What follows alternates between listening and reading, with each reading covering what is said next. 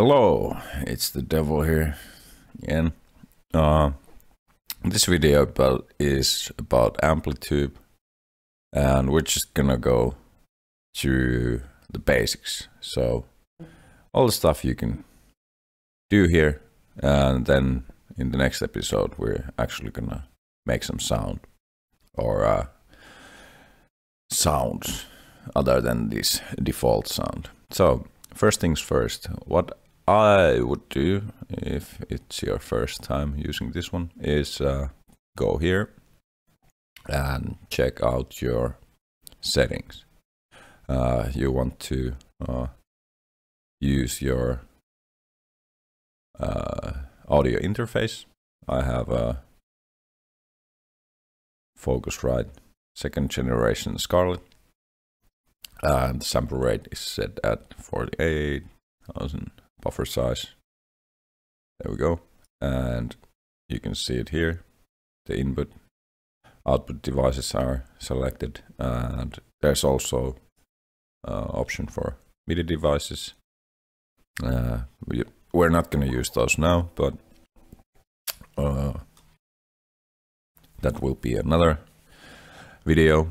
Then there's preferences, pretty self-explanatory. We don't want to use this. It would bypass the cabinet we use.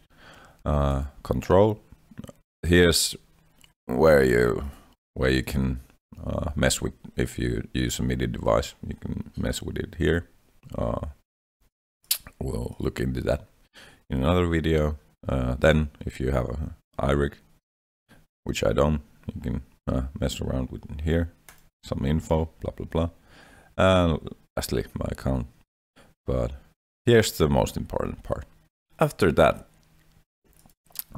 this is our main, where we sculpt our sound, add pedals, change the amp, change the cap, add some rack effects, all that. But let's get into that after we check out more options. So of course, a good thing after you checked out your settings is to hook up your guitar and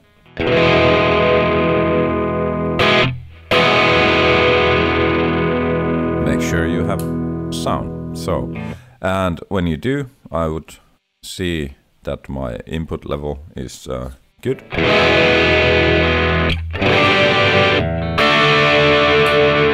And it seems so. We want to keep it so that it doesn't clip, and by clipping,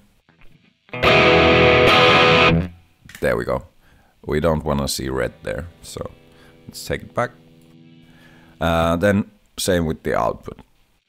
We don't want it to clip because that sounds ugly. Then after that, of course, you want to play in tune. So we have a tuner. It's this icon here. Here you can power it up, and there's a small window which will then tell you if you're in tune. So that's a bit sharp. And if we want to see a bigger window, you can go here. And then there's the easy mode, which is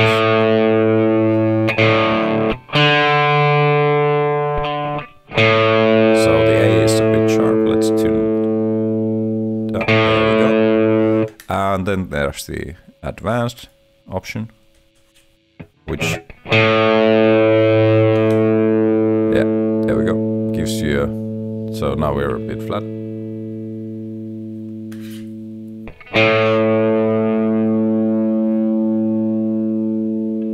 There we go. Let's get out of here and click the amp. There we go. Out of the tuner. So we're in tune. We got sound. And then what do we want? We could mess with the sound and turn the knobs on the amplifier, but we're not going to do that now. Instead, let's see what we have here. So we can click this and we can see all our presets, or we could click this and see all our presets, and we could, if we want, change our sound by loading a preset. You can see that everything in here changed. Let's bring it back to the default. There we go. And then we have this section here, which we are in. So, and we also have this looper section. I don't use it. I'm not going to. Then if you would want to play live, there's an option for that. Then we have tonenet, and it's not, if when you click it, you can actually go. And I like this feature a lot, because if I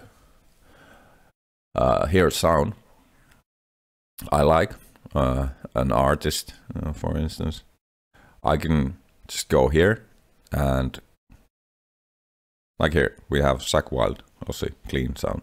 Someone's made a preset for it, which we can then click and download. And now we can see the signal chain in there, and we could play that sound. And you can actually search here for anything you want, like Jimmy. You know, as simple as that. And now you got,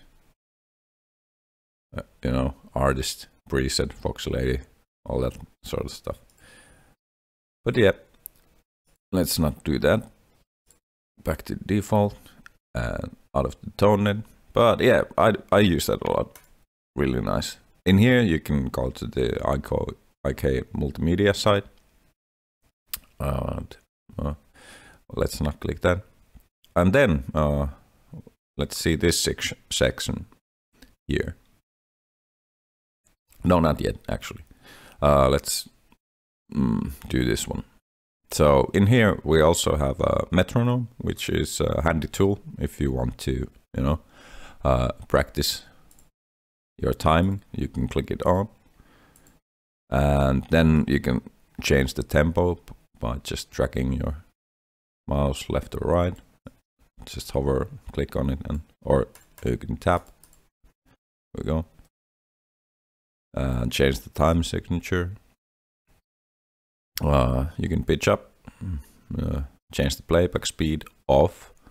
We actually have this this here. So there's a small, like, a DAW in here. You can record to, and Amplitube on channel 1 is activated. So when you can change your input in here, and yeah, so we have that, but in another video we can look at it a bit more. But then this section. So right now you have this Brit 8000, which is JCM 800 model by Amplitube. We have a cabinet JCM 800, and we could, this here will give you options. We have an option for 2 amps, 2 cabs, or even 3 amps, 3 cabinets, or 2 amps running separate signals. This is, you know, this is one signal here, then it splits to 2, and yeah, so, and that's your basic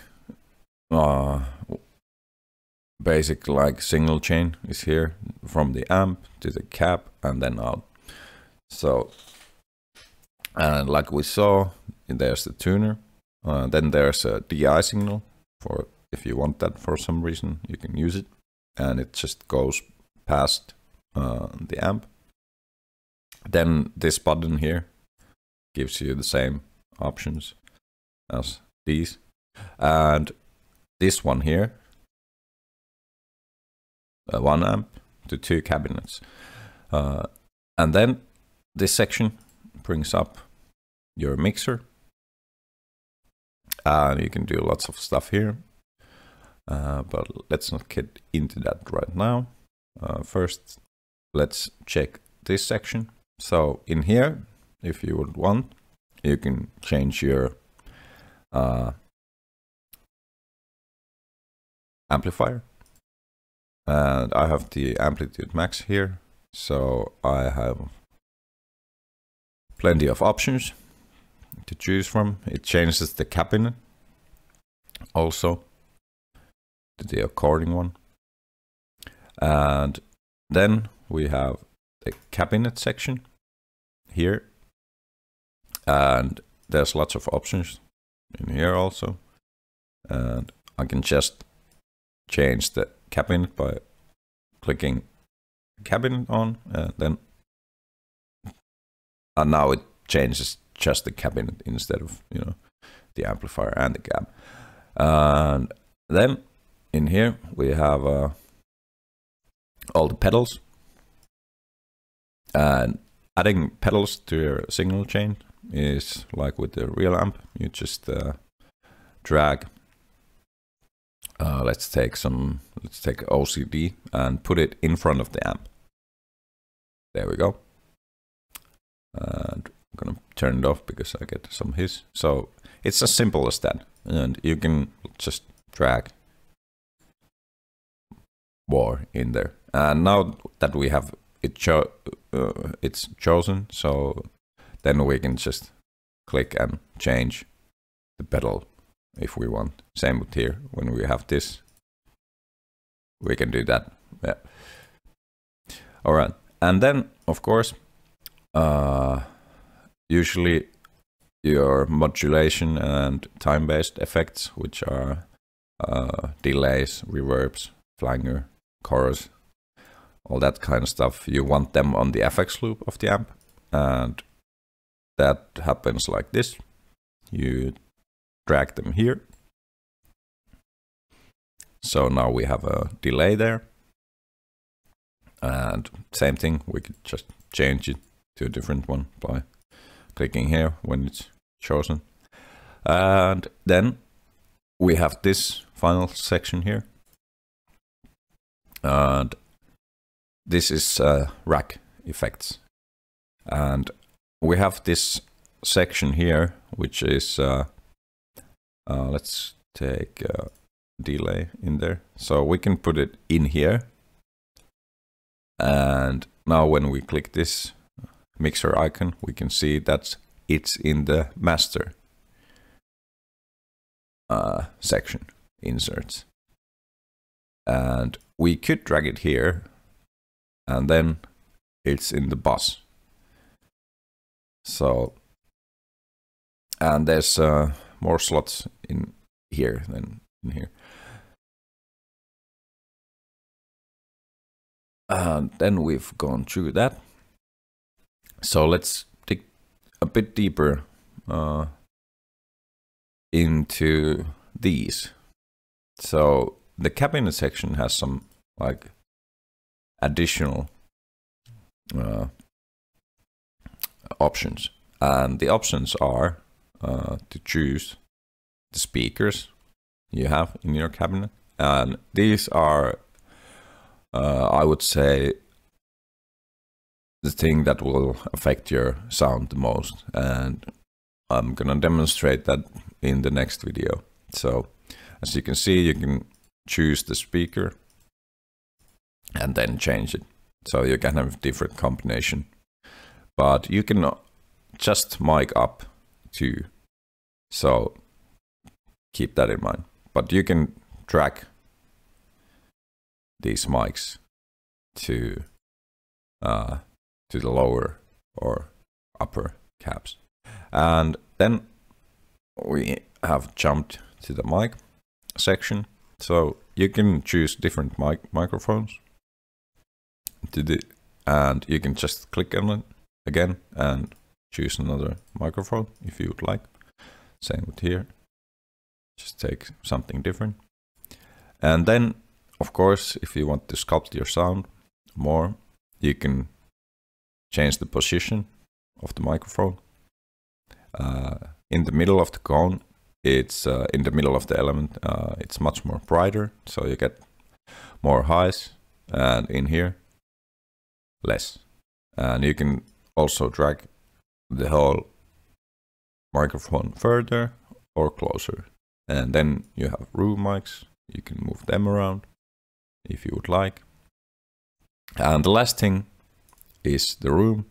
You can actually change the whole room.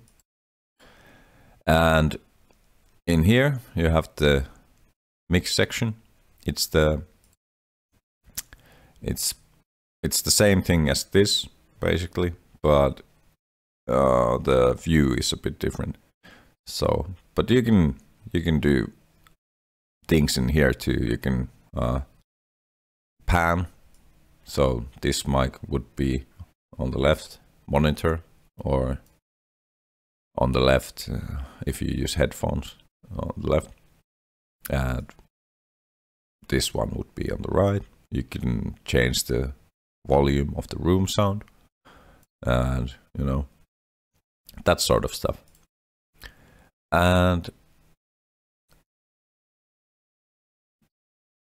I think that's it with the, you know, we've basically, oh, and this one here, you can search any gear you would, if you have something in mind, you can try and do a search. But this little icon here lets me know, here are the amplifiers I don't have in my collection, I could buy them. Here are the, you know, pedals I don't have in my collection, the cabinets, and yeah, I have all the rack stuff. So, and now it would show all of the stuff you can have, including the stuff I don't have and I do have. So I like to keep it. It just shows the stuff I have, because why would I choose anything I don't have? Well, you can try them out actually if you want. But yeah, that's the basics of Amplitube. We've gone all through all the settings, and in the next video we'll start to tweak and do some actual playing. Have fun. Bye.